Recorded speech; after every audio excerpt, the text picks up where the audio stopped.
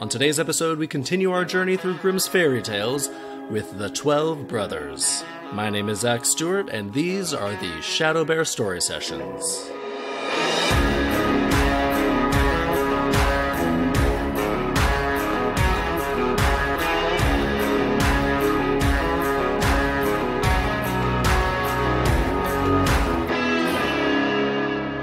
Welcome to the ShadowBear Story Sessions, the podcast where we dig into the fairy tales and folk tales that inspired all the stories that we know and love today, so that we can appreciate just how batshit crazy all of these original folk tales and fairy tales are. So this week's episode, we continue our journey through Grimm's fairy tales with a story called The 12 Brothers. Let's get right into it.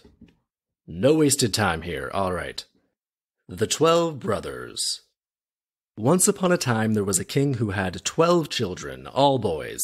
Moreover, he didn't want to have a daughter and said to his wife, "If you give birth to our 13th child and it's a girl, I shall have the 12 boys killed. However, if it's a boy, then they'll all remain alive and stay together." So we're just a few sentences in, and we already have an insane ultimatum. 0 to 100 immediately. Let's do it. The queen thought of talking him out of this, but the king refused to hear anything more about this topic. King is resolute. He says, "If everything turns out like I said, they must die. I'd rather chop off their heads myself than let a girl be among them."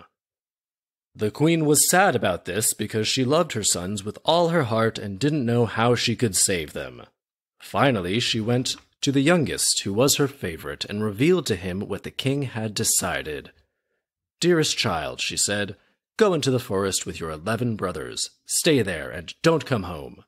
One of you should keep watch on a tree and look over here toward the tower. If I give birth to a little son, I'll raise a white flag on top of the tower. However, if it's a little daughter, I'll raise a red flag. If you all see that it's red, then save yourselves. Flee into the wide world, and may our dear Lord protect you. I'll get up every night and pray that you won't freeze in the winter, and are able to warm yourselves by a fire, and that when it's hot in the summer you can rest in a cool forest and sleep." Maybe just give them some equipment so that they can deal with whatever environmental conditions they'll have to deal with, instead of just saying, "I'll pray for you, good luck." Anyway, we continue. After she gave her blessing to her sons, they went out into the forest, where they frequently looked toward the tower. One of them had to sit on top of a high tree and constantly keep watch. Soon a flag was hoisted, but it wasn't a white one. It was a blood-red flag that foreshadowed their doom. As soon as the brothers caught sight of it, they all became angry and cried out, "Why should we lose our lives because of a girl?" Then they all swore to remain in the middle of the forest and to keep on their guard, and if a maiden were to appear, they would kill her without mercy. Why, if a maiden were to appear, they would kill her without mercy? It's not the girl, it's not the little daughter that's gonna come kill them. It's the king that's gonna come kill them. Why would they be alarmed by a maiden? Also, presumably, people wander into the forest. They're not alone in this forest. They had access to the forest. Other people have access to the forest. Just gonna freak out if they see a girl? Alright, I already see something bad is gonna happen here. Pretty obvious, pretty unreasonable on the brothers' part. We continue. Soon after this, they searched for a cave where the forest was the darkest, and that's where they began to live. Every morning, 11 of the brothers went off to hunt. One of them had to remain home, cook, and keep house. Whenever they encountered a maiden, she was treated without mercy and lost her life. Come on, guys. I still don't know why they think that a maiden is the threat here. Did the mom not make it clear that it's the king who would be after them, and not the daughter that she's going to have? These poor maidens, we don't even get a number of how many they killed. That's how many it was, whenever they encountered a maiden. They make it seem like a somewhat common occurrence. This is how they lived for many years. Man. In the meantime, their little sister grew up and was the only child left at home. Probably pretty good that these brothers left if they are this ready to murder young girls. Anyway, one day there was a large amount of washing to do, and among the clothes there were 12 shirts for boys. "Whose shirts are these?" the princess asked the washerwoman. "They're much too small for my father." Had they just not washed these boys' shirts for years? Why are they suddenly in the laundry? It was then that the washerwoman told her that she had once had 12 brothers, but they had mysteriously gone away. Nobody knew where, because the king had wanted to have them killed, and the 12 shirts belonged to the 12 brothers. Did nobody think to look in the forest where all of the maidens were disappearing? That didn't cause any kind of commotion or any red flags, no pun intended, to go up in the town? Girls keep going into the forest and getting killed. Meanwhile, these 12 brothers have disappeared. No one put that together? Anyway, we continue. The little sister was astonished that she had never heard of her 12 brothers, and during the afternoon, as the clothes were drying and she was sitting in the meadow, she recalled the words of the washerwoman. After giving considerable thought to what she had heard, she stood up, took the 12 shirts, and went into the forest where her brothers were living. Well, maybe if she puts on the shirts, they'll think she's a boy and won't kill her for being a maiden. The little sister made her way straight to the cave that served as her brother's dwelling. Straight to it. How does she know? How does she know where the cave is? Maybe there's been talk of the murder cave, where no maidens ever return from. 11 of them were out hunting, and only one of them who had to cook was at home. When he caught sight of the maiden, he composed himself and drew his sword. "Kneel down, your red blood will flow this very second," he cried. But the maiden pleaded, "Dear sir, let me live. I'll stay with you and serve you honestly. I'll cook and keep house." She spoke these words to the youngest brother, and he took pity on her because of her beauty and spared her life. Because of her beauty. Okay, it makes it a little creepy that he's sparing her life because he thinks she's hot when she's actually his sister. Don't like that detail. Don't like that at all. Later, when his 11 brothers returned home and were astonished to find a maiden alive in their cave, he said to them, "Dear brothers, this girl came to our cave, and when I wanted to cut her to pieces, she pleaded for her life so much and said that she would serve us faithfully and keep house that I spared her life." I think they just don't want to do the washing and the cooking and the cleaning anymore. And she was definitely told already by someone in the town that people keep disappearing, that maidens specifically keep disappearing, because she was ready. She was ready for that, I'll cook and keep house and clean and everything like that, take care of everything. What about the 12 shirts she had? Did that not come up? She had 12 men's shirts. The brother didn't think to ask her, "Hey, why do you have a bunch of men's laundry? Also, I recognize that shirt. That's my shirt. Why do you have my shirt?" Guess that didn't come up. Guess no one asked, and they just thought, "Oh hey, a girl with some clothes. Fantastic." The others thought that this would be a great benefit to them because now all 12 of them could go hunting, and they were satisfied with this arrangement. They never thought this about the previous maidens. They never thought, hey, maybe we could get some other maidens. It's got to get lonely, 12 dudes hanging out. These maidens keep wandering in. They never think, hey, maybe we could get a sort of forest village community going here instead of just murdering all the maidens. Up until their sister showed up, and apparently she's so hot that they're like, all right, we'll let her in. Creepy, creepy. Then the maiden showed them the 12 shirts and told them that she was their sister. Okay, here we go. Indeed, they were all very happy about this, and were glad that they hadn't killed her. Okay, yeah, presumably they just laughed that one off very casually. Why hadn't she led with that? Why did she hold that information back up until now?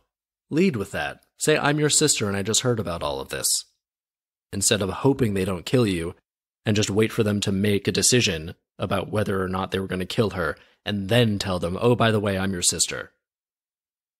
Because there's no way she could hide these 12 shirts. 12 shirts. Old-timey, thick shirts. You're not going to be able to hide those. Anyway, glad they were happy that they didn't kill her.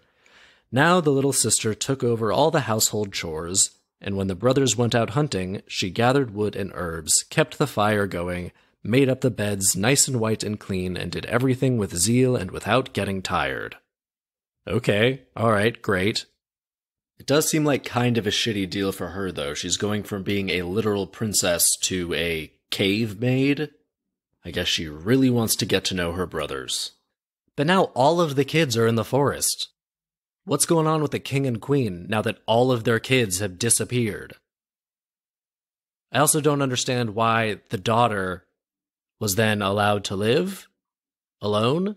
He's going to kill all the sons just so that a daughter wouldn't be around his sons? How terrible are these sons?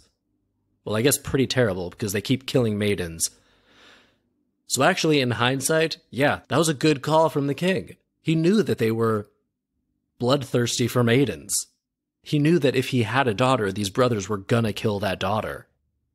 So if he had a daughter, kill the sons because they're already a bunch of psychopaths, apparently, and it's better to kill 11 murderous psychopaths than let them just tear this poor daughter limb from limb. Actually, yeah, makes sense. King was in the right.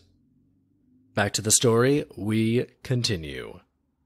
One day when she was finished with all the work, she took a walk in the woods and came to a place where there were 12 large, beautiful white lilies. Since they pleased her so much, she plucked all 12 of them. No sooner did she do this than an old woman stood before her. "Oh, my daughter," she said, "why didn't you let the 12 budding flowers just stand there? They're your 12 brothers. Now they've been changed into ravens and are lost forever." Oh, God. All right, we got a twist. Got a big twist, completely out of nowhere, as often happens in these old folk tales. Let's see what goes on here. The little sister began to weep and said, "Isn't there any way that I can save them?" "No, there isn't any way in the world except one that's so difficult you won't be able to rescue them. You must spend the next 12 years without speaking. If you say one single word, even if there's only an hour left, everything will be in vain, and your brothers will die that very moment." Well, the little sister responded by climbing a tall tree in the forest where she took a place. I guess that means she just hunkered down. She wanted to sit there 12 years without saying a word to free her brothers. Well, you can't eat or do anything up in a tree, lady. Gotta come down from the tree occasionally. You need to eat, you need to drink, you need to bathe. It's a terrible plan. But it so happened that a king was out riding and hunting in the forest, and as he rode by the tree, his dog stood still and barked. So the king stopped, looked up, and was very amazed by the princess's beauty. He called to her and asked her whether she wanted to become his wife. Jesus, that's easy. So this king, apparently not her father, the king, some other king, I guess this forest is between two kingdoms. King goes riding, sees a hot lady in a tree, and immediately proposes. I'm guessing this king's kingdom is pretty bleak, if this is what he's working with. And he's so eager to marry a tree woman. Anyway, we continue. However, she remained silent and only nodded a bit with her head. So the king himself dismounted, helped her down from the tree, and lifted her up before him onto his horse. Then he brought her home to his castle. Apparently without any introductions or conversations whatsoever. A nod of the head isn't really the most enthusiastic acceptance of a marriage proposal. But I guess this king's just happy for what he can get. Again, his kingdom must suck. He brought her home to his castle. Meanwhile, the princess did not utter one word, and the king thought she was mute. They would have lived happily with one another if it hadn't been for the king's mother, who began to slander the young queen in front of her son. "She's a common beggar that you've dug up from nowhere, and she's doing the most disgraceful things behind your back." Man. Since the young queen couldn't defend herself, the king was led astray and finally believed what his mother said. So he sentenced his wife to death, and an enormous fire was built in the courtyard where she was to be burned to death. Another twist. Twists galore in the 12 brothers, my goodness. Also, was the mom specific about what she was doing? Just says she's been doing disgraceful things. King says, okay, I guess she must die. Just take her back to the tree from which you found her. Spiteful king. Rash decisions, all round. And yes, this kingdom sucks. And for the record, this is the second time in just this first collection of Grimm's fairy tales where a mute girl is found in the forest by a king who immediately makes her his queen. And then people in the kingdom talk shit about the Mute Queen until the king believes them and condemns the Mute Queen to death. Because she can't defend herself. This is a weirdly specific trope in Grimm's fairy tales that I haven't seen anywhere else, and I can kind of understand why it's not that popular anymore. Even the sentence is the same, burning her at the stake. Moving on. Soon the queen was standing in the flames that grazed the fringes of her dress. 1 minute was left before the 12 years of her silence would be completed.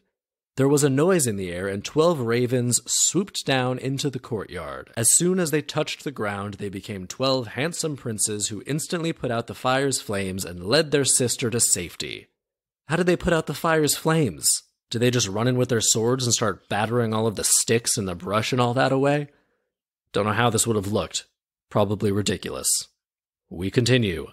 Then she spoke once again and told the king how everything had happened and how she had to save her 12 brothers. Indeed, they were all pleased that everything turned out so well. Did it, though? Did it turn out so well? Now they had to decide what they should do with the evil mother-in-law. Well, they stuck her into a barrel full of boiling oil and poisonous snakes, and she died a ghastly death. The end. Seriously, that's the end. This one is insane. Alright, okay. Let's go over this. Okay, this one is complicated as hell, and has a whole bunch of twists and turns, and really no arc whatsoever. So there's a king and a queen and 12 boys. They're gonna have another kid. The king says, if it's a girl, we gotta kill all the boys. Queen says no, but the king says, nope, if it's a girl, we can't have this girl with all the boys. We gotta kill the boys. And clearly, he knew that these boys loved killing maidens. And so if he has a daughter, they must die. And I think the queen's response was correct. Send them away. Go into the forest. Then again, she kind of just sent them away to terrorize anyone who lives in the forest. Or ventures into the forest at any time. Specifically maidens. So the brothers all go into the forest, and then they see the red flag, realize they can never come back, and apparently just decide to take their rage out on any maiden they can find. Because they're choosing to blame maidens for this issue, and not their asshole king father. And so they lived in the forest, killing any maidens they came upon for many years. Then the daughter grew up, found a bunch of shirts that didn't look like they fit her dad, who I guess was probably pretty fat, asked about them, found out about the brothers, because no one else talked about them, except this washerwoman, this gossipy washerwoman, and then she abandons the kingdom as well. She goes and finds them, is not murdered because she's attractive. Again, creepy detail, don't like that. But then they find this arrangement where they all just live together, happily, somehow. I would be trying to bring in maybe some maidens that they're not related to, if I were one of these brothers. But they seem happy, so this carries on for a while. Then this whole thing shifts. We think the story must be progressing towards how are they going to return to the kingdom? How are they going to rectify this situation between the brothers and the king? How are they all going to be a happy family in the kingdom again? But the story says, fuck all that. We don't need any resolution whatsoever to this story. We're just going to go on a whole new story. And so one day when the little sister just happened to come across 12 large, beautiful white lilies, she plucked them, and then just some random old woman, it just says an old woman, it doesn't say her mother, although the woman says, oh, my daughter. I guess this is just a sign of affection. But some random old woman comes out and says, oh no, why did you do that? You should have let them just stand there. They're your 12 brothers. Now they've been changed into ravens. Because you plucked the lilies.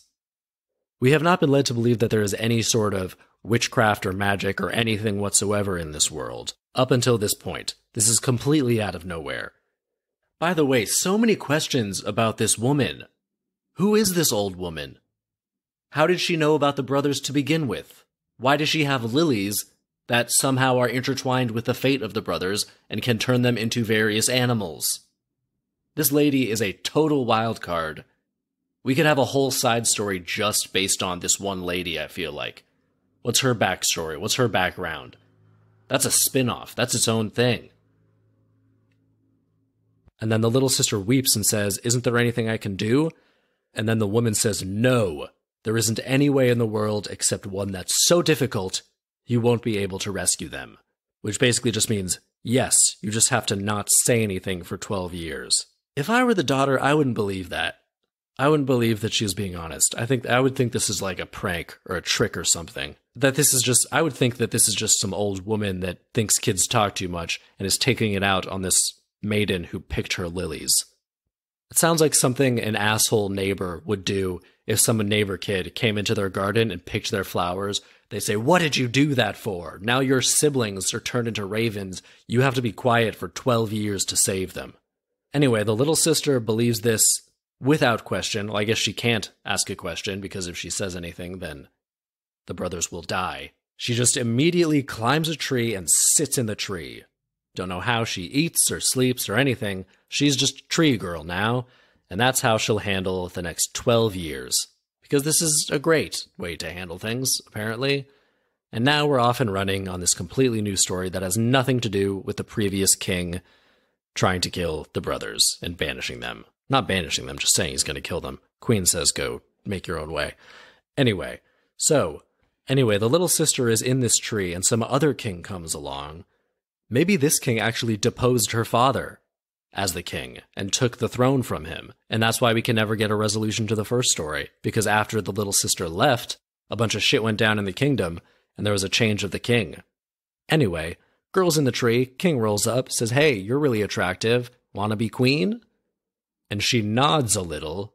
You'd think she would at least give a smile if she really were accepting this offer. If you're the king and you ask someone to marry you and they just sort of nod a little, I wouldn't really jump into that relationship wholeheartedly. It would seem like she's being a little reluctant. I don't know if you want to get into all that. But king, he made the offer, and she technically accepted it with a little nod of the head. So they ride back on their horse, and that's where the awful, terrible mother-in-law comes into play, and apparently just doesn't really like the girl at all, and just starts talking shit all over the place, saying she's a common beggar, even though she actually is a princess. They don't know that, because she's been silent this whole time. And the queen just starts slandering her, eventually gets into the king's head that she's actually terrible, and apparently so terrible that she deserves the death penalty. At the very least, just release her back into the forest where you found her. She's done nothing wrong. But no, the king decides to sentence her to death. So as this young queen is standing in the flames, just that moment, the 12 brothers descend as ravens and then transform from ravens into princes and just break apart the fire underneath her, I guess, presumably not getting burned in the process. So then she descends from the fire, and if you're the king, her starting to talk after she descends from the fire, that's got to be a pretty surprising moment. You've just seen a bunch of ravens transform into princes and tear apart this fire, and now the girl who you married and thought was mute is explaining this elaborate situation. I don't know how you handle that, but apparently, according to the story, they were all pleased that everything turned out so well. Yeah, I guess at that point you just gotta be relieved that no one died, except for all of those maidens in Act 1. It could have ended there with the words, "everything turned out so well," but no, they decide to add 2 more sentences where they decide what to do with the evil mother-in-law. And what they do is stick her into a barrel full of boiling oil and poisonous snakes.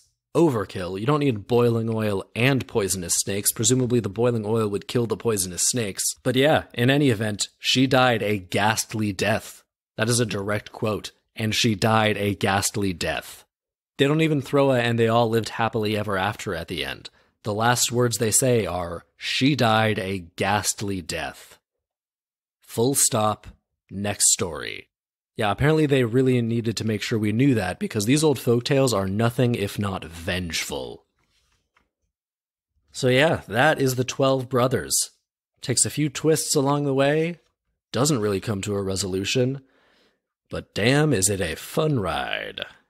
So, what is the lesson? How do we parse through this? Okay. Well, I think the intended lesson, and I'm going to be generous here, I think the intended lesson here is families should stick together, maybe. Families should look out for one another. I think that's the intended lesson, and be honest with one another. I can't think of any intended lesson here other than families stick together and should stand by one another. Because the little sister is clearly the hero of the story, and she is the one who goes out to rectify things with the boys, even though she doesn't really solve anything, she just lives with them now. And then she stands by them and is silent for 12 years until they can turn back into princes. I want them to go back to their father and mother, that kingdom. I want some sort of resolution there, assuming, of course, that this king who just boiled his mother in boiling oil and poisonous snakes isn't a king who actually deposed or killed their father, the king. In which case, we also would get a very interesting next act if they realized that that was the case.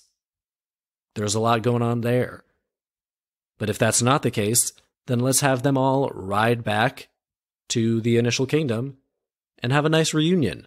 If the king was initially worried that they were going to kill the young daughter, and that's why he was going to kill them, clearly they're not going to do that, so things should be fine. They should be able to all live together as a happy family. But we don't get an ending like that. We have to be satisfied with this mother-in-law getting super murdered in boiling oil and poisonous snakes. Because that's how these folktales have to end. And so I think the real lesson of this story is you don't get the ending that you want, you get the ending you deserve.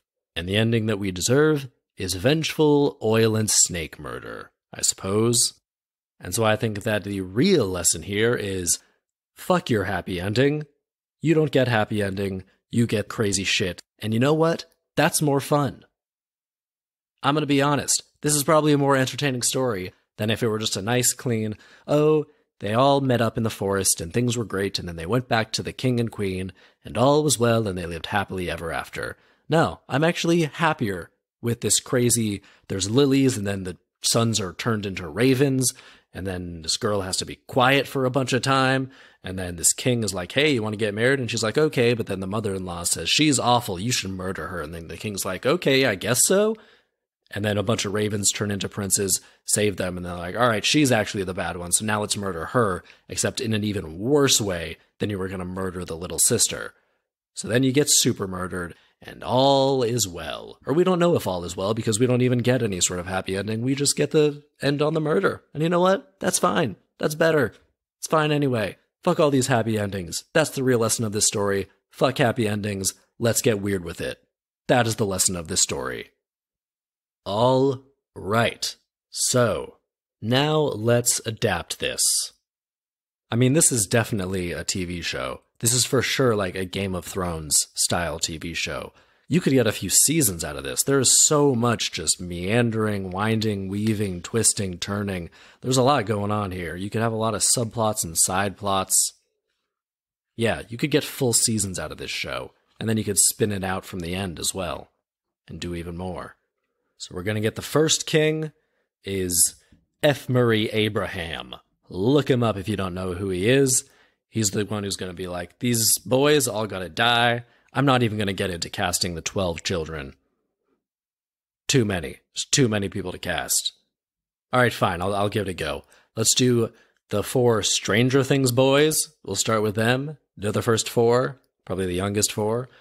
And then we'll have the 4 brothers from Peaky Blinders. The Shelby brothers, they'll be the other 4, and then the last 4 will be the boys from Entourage.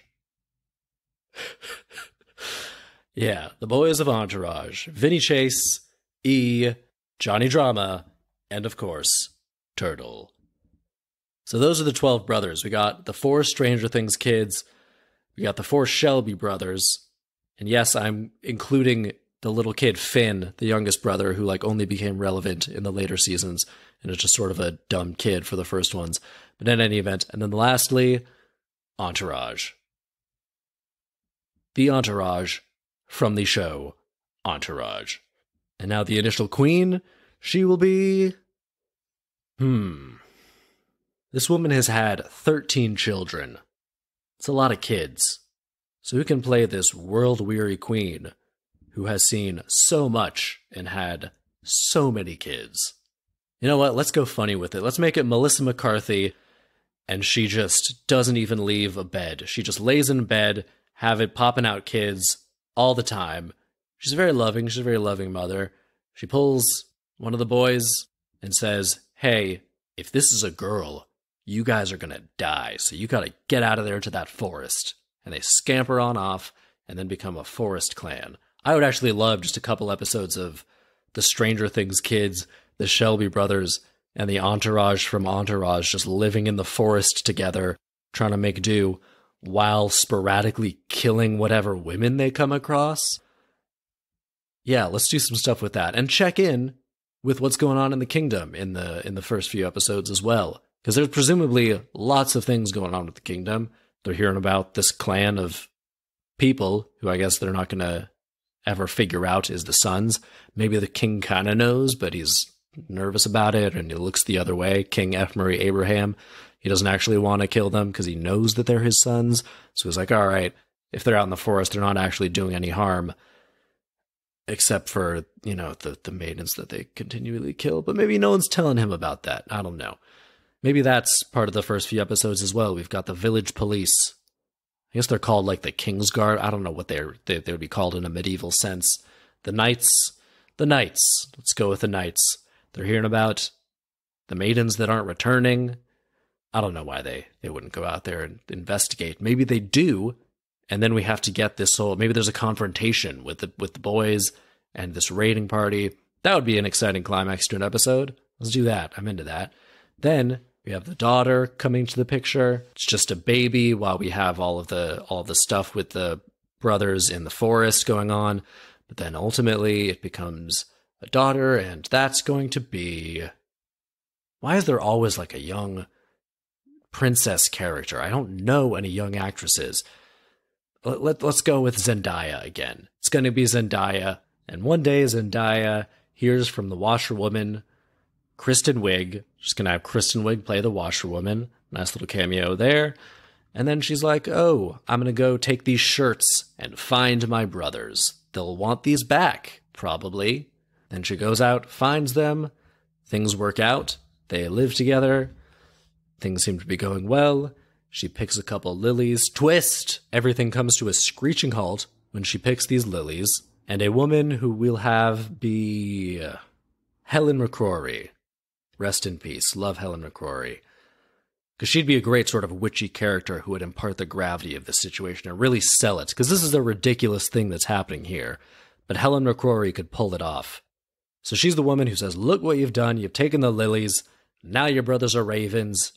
You gotta shut up for 12 years. And then Zendaya goes up the tree and sits there for an unclear number of years. Quite a nice montage of her going through life in the tree. Maybe it's a tree right above Helen McCrory's garden. And there's some interaction there, and Helen McCrory keeps her fed and safe, and I don't know what. But I like that. I like that dynamic. We get some mileage out of that. Maybe a whole episode out of that. And then another king shows up, rides up on his horse, and this will be King Michael B. Jordan. Because Michael B. Jordan is awesome, and we haven't used him in anything yet, I don't think. We may have. But if we haven't, even if we have, he is the king here. He says, hey, would you like to be my queen? She nods a little, and they go on back to the kingdom. And everything's great, aside from her being mute and not returning his affection in any way, but apparently that doesn't bother him very much. Until the king's mother, who will be played by... Let's not complicate things, Helena Bonham Carter. Don't overthink it. She'd be fantastic. She's the mother-in-law. The king's evil mother who starts talking a bunch of shit behind her back and says that she's been doing terrible things, and eventually the young queen gets sentenced to death, but then all of the ravens get turned into the Stranger Things boys and Entourage boys and Shelby brothers and take her out from the fire, everything works out, and then all at once, they turn to look at Helena Bonham Carter. Boil up a bunch of oil, throw a bunch of poisonous snakes in the oil. I guess now there's just a bunch of poison in the boiling oil, because the snakes are dead. Those snakes are for sure dead in that boiling oil. So it almost seems redundant, but maybe it's worse. Anyway, they throw her in the boiling oil, and I guess everything is great then, but no, in the series, this keeps going. We could probably have gotten 1 or 2, possibly even 3 seasons out of what's happened just up until this point, and then from there, I actually think it's more interesting if Michael B. Jordan deposed the king who was their father and mother, but they're still alive somewhere, and so then we have some dynamics there. No, actually, gonna spin that, they are 2 kingdoms, except they're kind of at war kingdoms. And so then we have Michael B. Jordan and his kingdom against F. Murray Abraham and his kingdom. They've always kind of been at odds with one another. They're just on opposite sides of this forest. And so over the course of the next few seasons, we have the different brothers sort of taking different allegiances. And the young queen, who is Michael B. Jordan's queen, so ostensibly she, is part of that kingdom, even though she's the princess of the other one, she kind of then brings them together because she kind of unites the 2 kingdoms by being the princess of one and the queen of another. But it's very contentious, and, you drag that out. There's scuffles, there's conflict. And the old lady character is just a wild card throughout this entire ordeal. Maybe she can be kind of an oracle or someone that the queen goes to for advice. Could be real flexible. You could get a lot of mileage out of the old woman character, the witch in the woods. But eventually, the kingdoms all come together, or at least make an alliance with one another, after a lot of, the brothers sort of turning on each other, and we're probably going to lose some of the brothers amidst all of this conflict. I'm thinking real Game of Thrones style shit, so there's going to be some poisonings, there's going to be some duels, there's going to be some murder. It's going to get gritty. But it can go, we can just open-end it from there. Keep a lot going, get a lot of mileage out of that. We get 7-8 seasons out of this thing. Let's do this. I am 100% in. And to do this one right, I think we gotta go HBO. So that's where I'm booking it. HBO series, 7 or 8 seasons. The next Game of Thrones. Let's do this thing. All right, that will do it for this week's episode of the ShadowBear Story Sessions. Join me next week for a story titled Riff Raff. Once again, that story is titled Riff Raff. Don't forget to rate, review, subscribe, all that great stuff. It really helps us out. You can donate at ShadowBearStorySessions.com. That also really helps us out. And I would love to hear your own adaptation ideas as well, so send me those on Twitter or Instagram. And that'll do it for this week's episode. Come back next week for Riff Raff. My name is Zach Stewart, and these are the ShadowBear Story Sessions.